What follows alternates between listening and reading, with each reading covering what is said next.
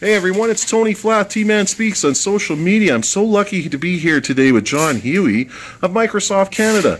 We just had a really good in-depth conversation around cybersecurity with some great executives. And John, I'd love to get your insight further just on the cybersecurity front and, you know, some things we were talking in the supply chain and, you know, how to manage that. So I'll turn it over to you.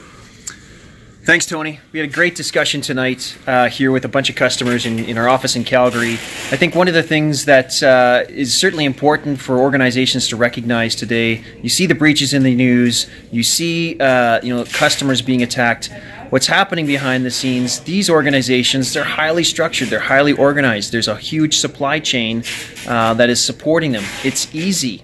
And so there's attacks like phishing that everybody is a real problem today. These are easy, right? These attackers are going after what's cheap and easy. They have an ROI and a whole business model just like we do in the normal world. And so one of the things I think that really resonates with organizations is to think about that in terms of ruining the attacker ROI. How do we mess with their business model and make it more difficult, more costly for them to attack us, make it more expensive for them to attack us?